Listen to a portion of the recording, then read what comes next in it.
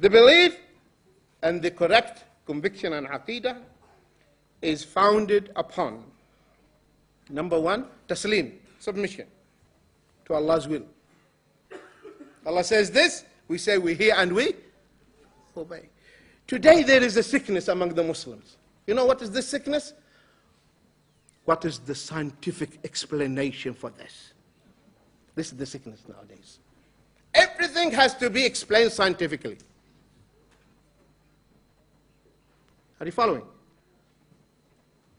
There are certain things you cannot explain. Why you Muslims, you eat you don't eat the flesh of the swine, the pig, the pork? Why? You know, there is a worm inside. Come on. That is byproduct. Did the Sahaba knew about that? Or they left it because Allah said so? Tell me. Allah said so. Allah said, don't eat it, we don't eat it. Don't drink alcohol, we don't drink alcohol. Don't you see some doctors today, they say, you know, brandy is medicinal. You know that? Doctors, yes. Little brandy is good. Wine after food is good. And they are doctors. Do we follow them? When the doctor came to the Prophet ﷺ and he said, I use the alcohol, the liquor, to treat my patients, what the Prophet ﷺ said? إِنَّهَا دَاء وَلَيْسَتْ بِي دَوَاء. It is a disease itself. The khamr itself is a disease. It's not a cure. Today, if the whole world are saying, riba is halal, and you have no option, you have to do riba, will that make riba halal? If the whole world, they want khamr, will that make it halal?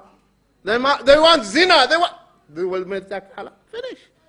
That's why we Muslims say, it is Allah whom we accepted as our creator, and Allah knows and we don't know. Wallahu ya'lamu wa antum la ta'lamun. Allah knows and you don't know. So it is the iman. It is the iman. So not everything, what is the scientific explanation? Why was the scientific explanation that Maghrib is 3 rak'ah? Why the Fajr 2 rak'ahs? Why wudu 3 times? Why not 5? Why not 7? Understand? So it is the ibadah, again, that we are servants of Allah. Allah subhanahu wa ta'ala, out of His mercy, He allows us to come and to know some hikmah. These are just byproducts, they come along. But the most important thing is the iman, that the Creator said so.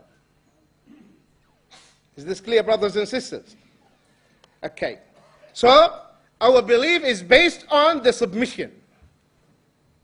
Number 2, fellowship. We follow the footsteps of the Prophet ﷺ. One of the ulama said, if you want to enter the Jannah before the Prophet ﷺ, you will never enter. With him, shoulder with shoulder, hand in hand, you will never. You want to enter the Jannah, what should you do? Walk behind him.